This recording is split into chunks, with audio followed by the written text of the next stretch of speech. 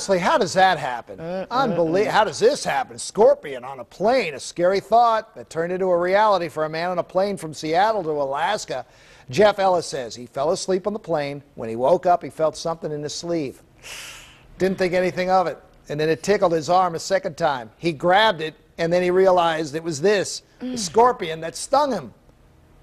I got a scorpion, and it just stung me. Well, at first I didn't believe him, and then I saw it. He held the napkin up for me to see, and I saw the tail wiggling.